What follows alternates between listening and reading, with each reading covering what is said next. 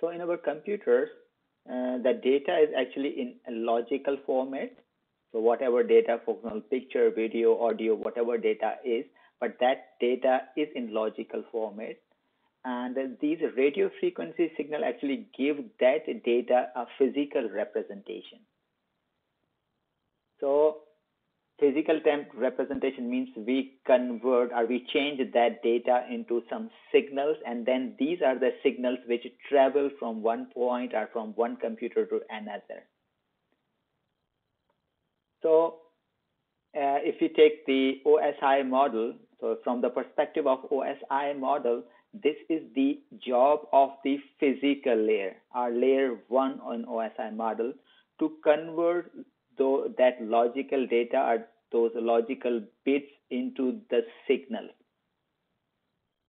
So specifically, if we see here, so this you can see here on the physical layer. So data up to this point, we have these 0 and 1 because these are digital. Computer is digital machine, so everything we can have zeros and ones. But these all up to this point, whatever is that is in the logical format, and from this point and onward, we convert them into a physical representation, and that is represented by these waves or signals. So at the moment, you can see this thing here. Now, basic characteristics of the signal. So this is a signal, this is a sine wave, and we can have cosine wave.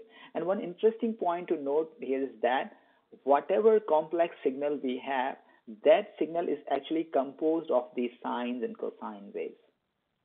By using some Fourier transform, we can convert. So this is actually complicated. But the thing is that, like any word of English, so we can have any word in English, but that word must be made from these 26 letters. So these 26 letters will remain same, exactly in the same way. Whatever complex signal we have, this is audio, video, or any kind of signal, that signal can actually be decomposed into sine and cosine waves. So this is a basic signal. We are going to discuss the characteristics of the signals. Just for fun, let's see that how to represent that signal mathematically. So in a simple sense, the mathematical representation of this signal is this. Here, just to make things not very complicated, this is a function which is this g of t. This is a function of time, and here this is the amplitude. So this is the amplitude. This, you see, this is actually strength. So amplitude is the strength of the signal in terms of voltage or current. So you see here, this is the strength. This is changing with respect to time. And yes, on this y-axis, so this is x-axis and this is our y-axis. On this y-axis, we have shown the amplitude of this sine wave or a sine signal. And here, the A actually represents the amplitude of the signal. And then we also have a term that is frequency. That's really important one. We will be using the term frequency again and again in wireless communications. So frequency is actually the number of cycles per second. So first of all, what is cycle?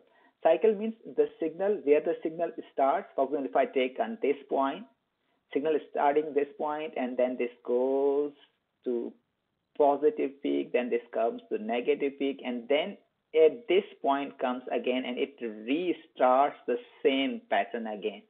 See, from here to here, we have completed one pattern or one cycle. And from this point and onward, we are starting the next period, the exactly same pattern.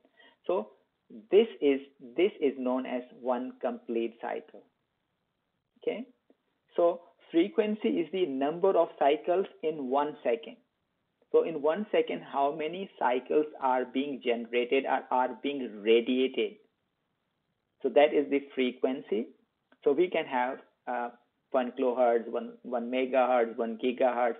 So 1000 hertz means 1000 cycles. So like this, if we say this should be 1, 2, 3, 4, 5, 6, up 1,000 cycles in 1 second. So there's one kilohertz. In this way, we can have 1 megahertz, we can have 1 gigahertz. So this is the frequency.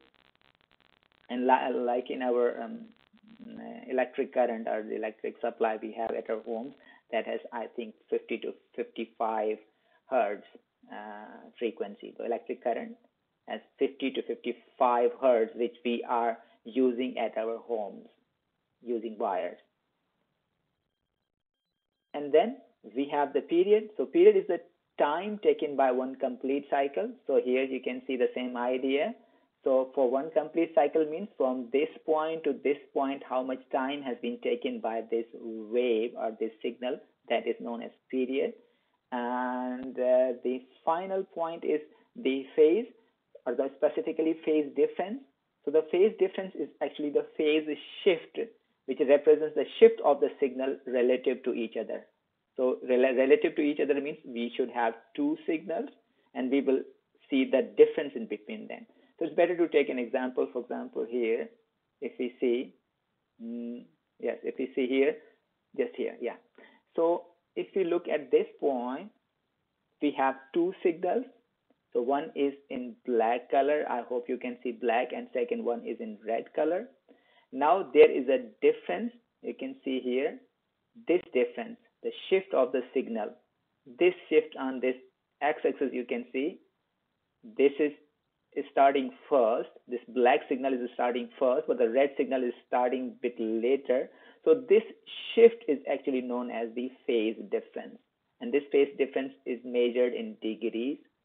So we measure in terms of degrees. So at this point, this can be 90 degrees because this signal started a bit later. So in terms of degrees, that is 90 degrees.